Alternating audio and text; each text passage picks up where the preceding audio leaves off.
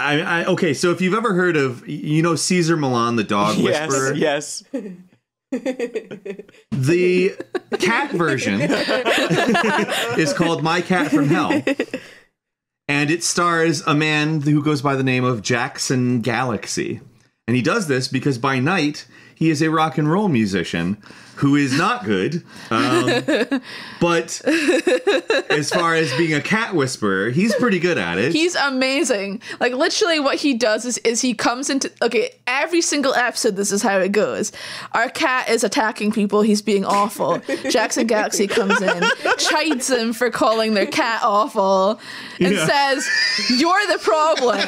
You're the reason why. You're the reason why your cat is acting like this. You need to catify your home." That's what he says. He basically forces them. Yeah. He forces them to build what he calls a cat superhighway, which is like tons and tons of like fucking platforms all over the house that's all interconnected, so that they can fucking go like all over the house. And like if there's a room where it's like we don't want them to be able to go there, he's like, no, he's gonna go there. Yeah. Can we just take a little moment to appreciate that fucking Jason Galaxy was his name? That's the best stage name I've heard since Jackson Galaxy. That's even better. Jackson Galaxy. That is the best fucking stage name I've heard since Max Power. That is fucking amazing. Epic. And okay, if you can imagine what his music sounds like, it doesn't sound like that. You know what his music sounds like. No, it does. It sounds exactly like amazing. If you understand that Jackson Galaxy is a not great rock musician, you understand what he sounds like. He did the My Cat from Hell theme song, which is, it's literally like this goofy guitar riff. Like, it's not good. It's just fast. And he's going, "My cat from hell! My cat from hell! My cat from hell!" Okay, also, what I find funny is, like, whenever he's going in to see a violent cat, like, he, like, will, like, kind of, like, torment it for a bit to try and get it to attack him. And, like, his mental his thought process is that he's testing their boundaries to see like where like what triggers them, but basically for like a full 5 minutes he's basically just like annoying, getting like bled and like they attack and shit. Like he'll walk out of these houses with like cuts just right down and then he starts crying he'll cry. He's like, "This cat is clearly in pain." And like when he can't determine that there's like a normal thing for it, it's just automatically we put this cat on some medication. And he ggets to talking about how the cat, he can't even interpret the world around him. It's he terrible. Needs to go on Prozac. No, but there was one. They literally put the cats on mental medication a lot of the time. They do. Whenever he can't identify a real issue. What was that episode where I think we need this guy for Naboo because he's been a bit off lately. Like he's been, because we've been trying to keep him. Jake is the parent that's like in denial, and I'm the parent that like isn't afraid to face the truth in this situation. Our cat has problems. Because we've been trying to keep him inside more, and because of coronavirus, and like he's been like scatting out, like smashing things, just like screaming. He doesn't cry, he just screams. Like he'll just stand there and scream like he's possessed by the devil. And like the other day it was like a This literally sounds like the testimonials at the beginning of the show. Like, I'm not even joking. If you watch an episode of this show, you're going to be like, "Oh my God, we need Jackson Superstar." I said it, like you're using the same tone. You're using this, you called him possessed, which is something that is very often said by these cat owners. Cats are like generally weird, but our cat's like another like level of like weird in his behaviors and stuff. And like he does this scary thing at night where he'll stand by the door and look outside it as if there's someone out there. And I'm like, what? Is there someone? Are we gonna be robbed? Are we being murdered? Like, what the fuck's going on? That's your own anxiety that you're projecting onto our cat. No, all right, I think he's got issues. He doesn't have any issues. Or there's another cat in the area. That's going to be the main line of advice from Jackson Galaxy with that kind of a behavior. It's going to be that there's other cats in the areas that are causing him anxiety. But that's the thing. The only other cat is a girl cat called Nala, and she completely like she dommed the shit out of Naboo. She just walked through. That's it. You understand? Okay, you understand why he looks at the door like that now.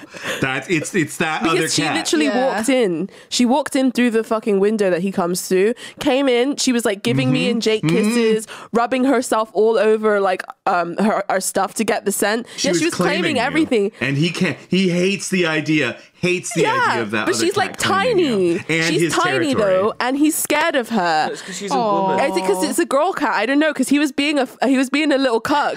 No, it's just that it's another cat. It's that it's another if it was a boy cat, because he's really vicious to boy cats. Like because our old roommate had a boy cat. Girl cats. So he's very chivalrous about it, but he's upset that our ex-roommate had a cat, and it was a boy cat, and Naboo would just be like, "Come here, you little bitch."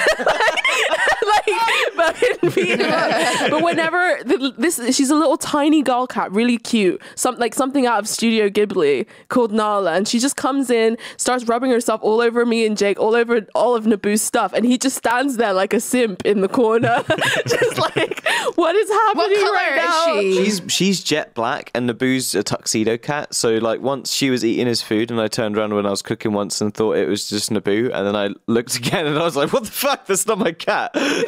Is that why he's stressed out? Because another cat has come to like.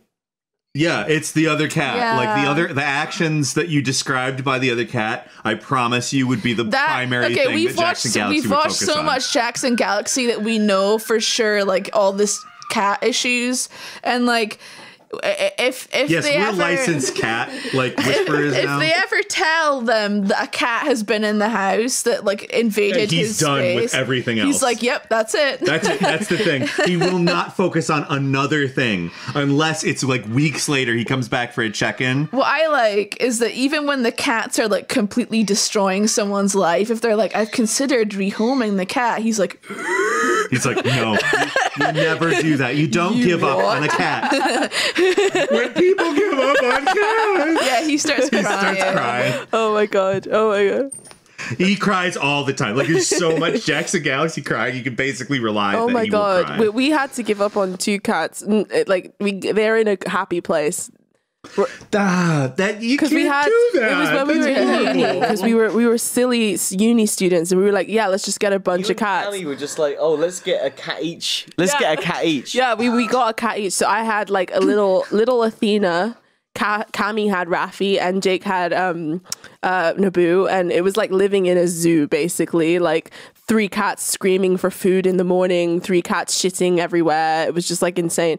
And then we had to give up Raffi and Athena when we graduated uni, because we didn't have a place and we didn't know where we were going to live, and like having 3 cats and trying to rent is like not a good idea. So we had to go and we had to like rehouse them. So how did you choose which cat to keep? Well, was it like a Sophie's Naboo choice was the kind of OG. thing? We'd already had Naboo for a year. So Naboo wasn't going anywhere. Okay. And then they decided that they were going to get 2 cats, even though Cammy was going to be moving back to America within 12 months. And you have never owned a pet on your own in your life and are not exactly the best with Naboo as it is. I am good with Naboo. So how dare you? How dare you? So I think that Jackson Galaxy would probably focus on Angie. It sounds like she's a bit paranoid. Look, I want to defend Naboo for a little minute here, because Naboo is the sweetest little bear. Okay, if you start getting into the defensiveness, though, he will start going in on you. The problem is You can't give him excuses. If he's hurting people. That's what happens. Naboo does hurt. Like, I'm the disciplined parent, and Jake is just like, no matter what Naboo does, he's a lovely boy. Like, I'm gonna give him kisses.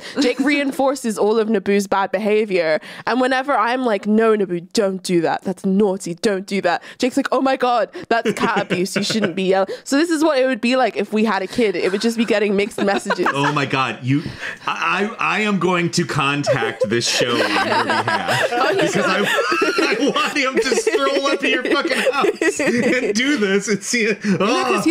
It's a goal of mine. Like now. loads of people come round, and like Naboo just like runs under the bed and like hides. He doesn't want to see them, and they're like, oh my god, what have you done to your cat?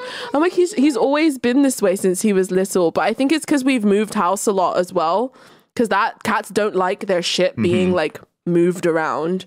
And because we've we've moved a lot, he's kind of a bit traumatized because of that as well, which is sad. But that's another thing that he would talk to you about, because there's a lot of the cats that have moved. Yeah.